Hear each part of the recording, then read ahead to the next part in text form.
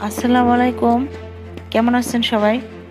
আজকে আমি আপনাদের তৈরি করে দেখাবো একটা ডিম থেকে কিভাবে 5 থেকে 6 পিস ডিমের চপ তৈরি করা যায় এবং কত সহজে।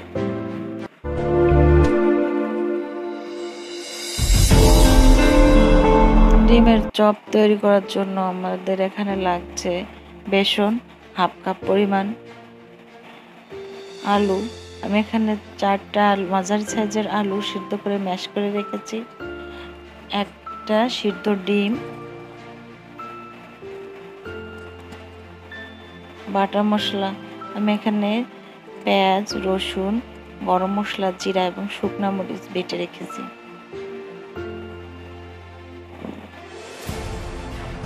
লবণ স্বাদ মতো, সয়াবিন তেল ভাজার জন্য পরিমাণ মতো। আমি এখানে একটা ডিম 5 ভাগে ভাগ করে নিচ্ছি।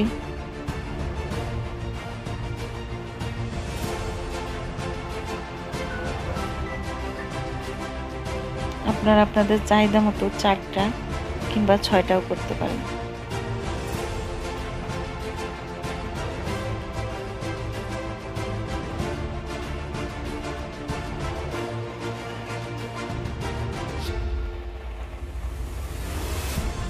ফ্রাই প্যানে আমি সামান্য একটু তেল দিয়ে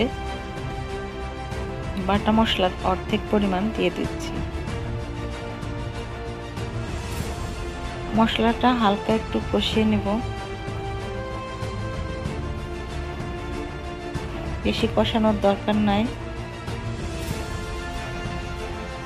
এবার আমি সিদ্ধ করে রাখা আলুটা দিয়ে দিচ্ছি আর দিয়ে দিচ্ছি সামান্য একটু হলুদের গুঁড়া। আমি লবণ দিয়ে আলুটা খুব ভালোভাবে ম্যাশ করে রেখেছিলাম। আমার আলু হয়ে গেছে, আলু আমি এবার নামিয়ে রাখছি। অন্য একটা পাত্রে দিয়ে দিব হাফ কাপ পরিমাণ বেসন,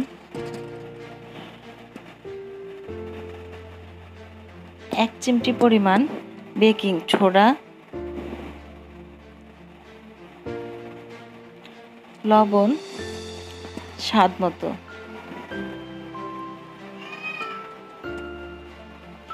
আর দিয়ে দিচ্ছি বেটে রাখা মশলা।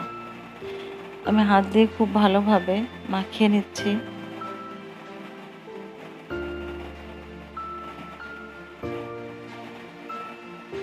এবার আমি পানি দিয়ে দিচ্ছি অল্প অল্প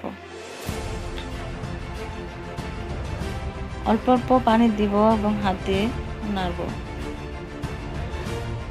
ডিমের চপের ব্যাটারটা আলুর চপ, বেগুনের চপের ব্যাটারের মতোই তৈরি করতে হবে।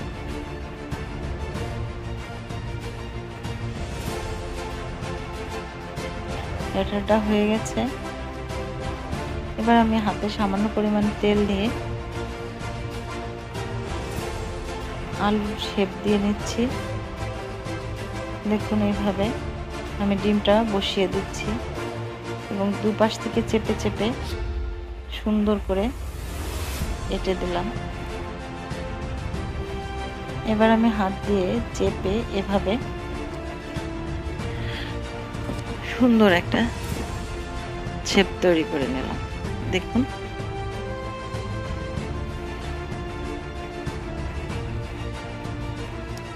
আপনারা চাইলে গোল করেও তৈরি করতে পারেন। আমি এইভাবে 5 পিস ডিমের চপ তৈরি করে ফেলেছি। এবার আমি ফ্রাই প্যানে তেল দিয়ে দিচ্ছি।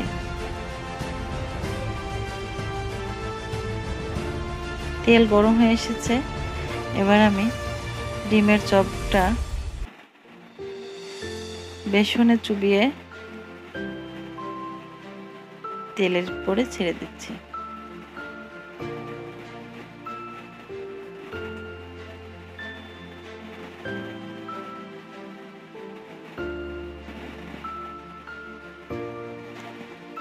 এভাবে আমি সবগুলো ডিমের চপ দিয়ে দিচ্ছি।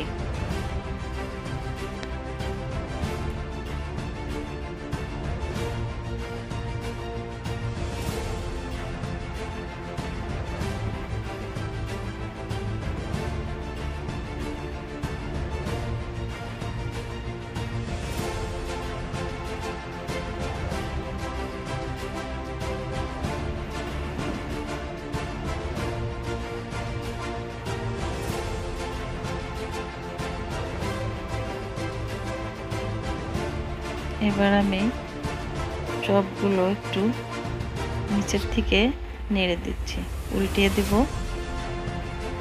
হয়ে গেছে এক পাশ।